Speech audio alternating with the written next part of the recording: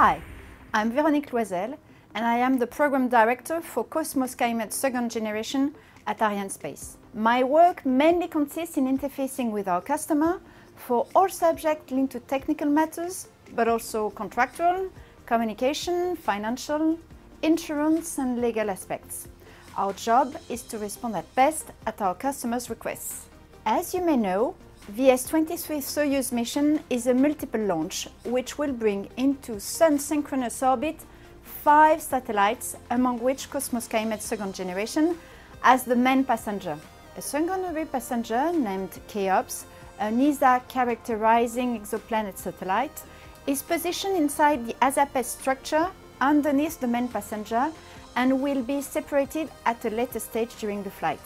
The flight configuration is completed with 3 auxiliary payloads fixed on 2 external plates of the EYESAT structure. On one side, engines and EYESAT for the French CNES Space Agency, and OPSAT for Tyvak on behalf of ESA on the other side. The separation is foreseen at the end of the mission before the frigate stage re-entry. As for COSMO-SkyMed Second Generation, the 2,205 kg main satellite was manufactured by Thales Arianespace in Italy for the benefit of the Italian Space Agency and the Italian Ministry of Defense.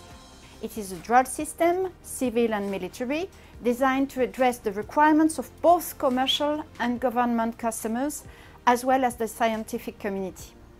COSMO-SkyMed Second Generation will be part of a constellation of 2 satellites, which aims at providing an enhanced quality of the imaging services to the end customers with respect to the current CSK constellation. Thales Arianespace is a very important customer and partner for Arianespace. Indeed, COSMO-SkyMed Second Generation represents the 162nd satellite manufactured by the company and to be launched by Arianespace. It will be also the 4th satellite to be launched for the Italian Space Agency and the 9th for Italy, comprising ASI, Italian MOD and Telespazio.